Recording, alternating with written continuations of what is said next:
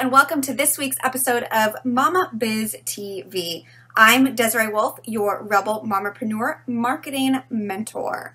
And this week we are chatting about when it's time to ditch that social media platform or just completely ignore the brand new ones altogether.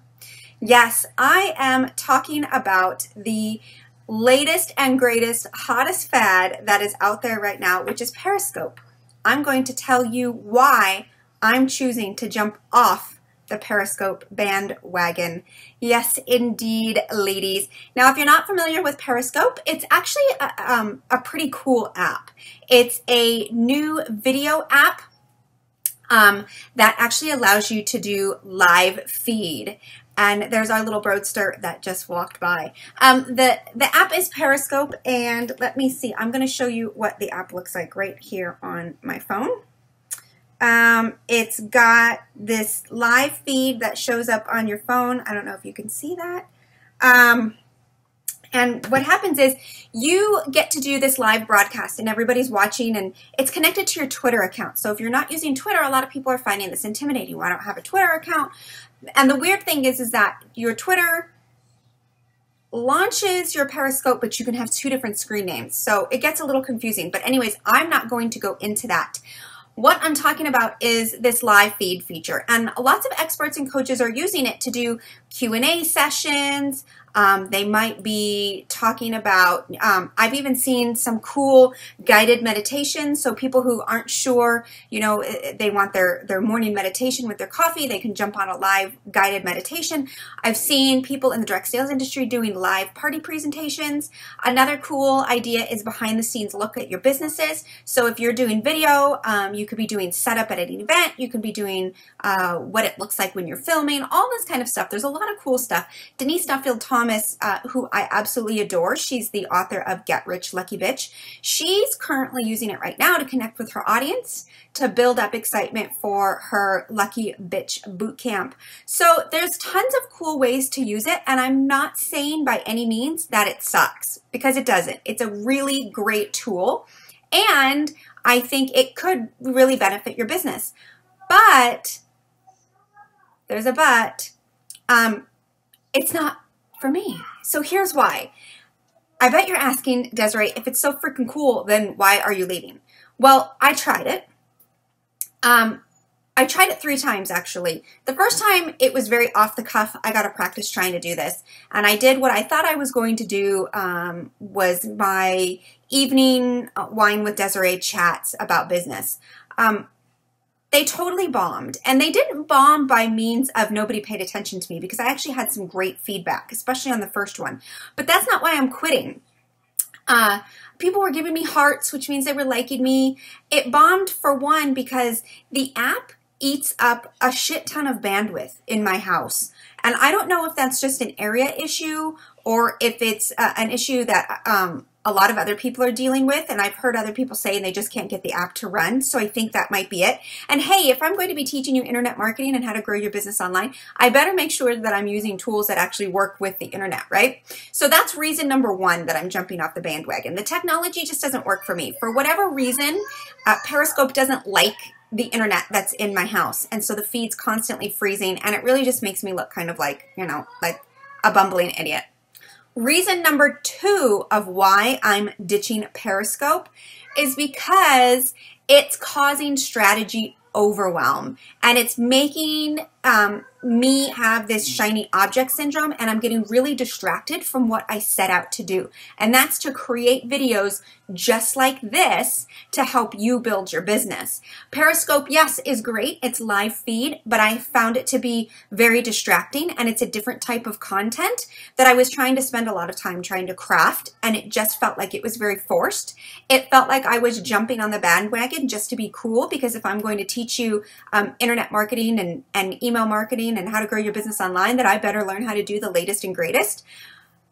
But the problem is that I wasn't using it efficiently, and I was taking away from my time of doing things that I really love doing, like creating videos and writing blog content for you, to try and figure out how to do it. And I'm not saying that I don't want you to ever learn, but I don't want you to get distracted. That's the big thing. If something is distracting you from creating not from creating, but from being productive, then I want you to stop doing it. Learn how to do it when you shouldn't be working, or learn how to do it another time. So here's the thing. This app is just like when Facebook came out. It's just like when Twitter was hot.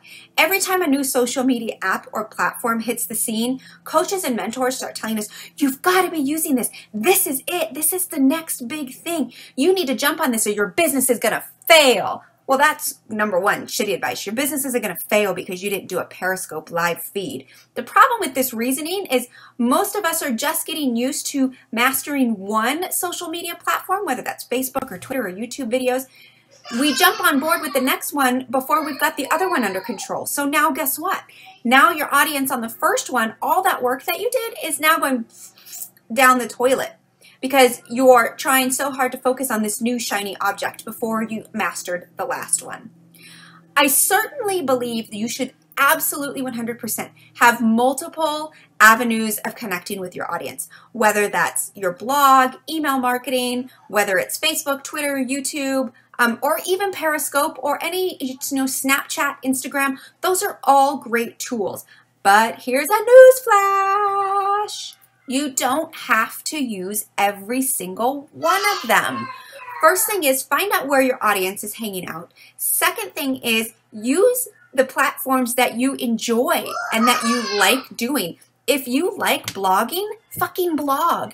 If you really enjoy doing videos, do videos, do YouTube, do your Periscope, do webinars, do them, but stick to a couple things and don't feel like you have to be all over the place, because then what ends up happening is you're going to water down your authority and people are going to get confused on where to find you. You do not need to be everywhere, okay?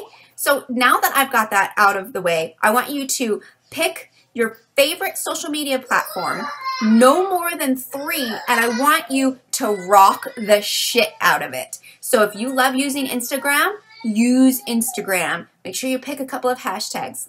That's my little tip. Once you've done that, then you can move on to the new shiny object thing.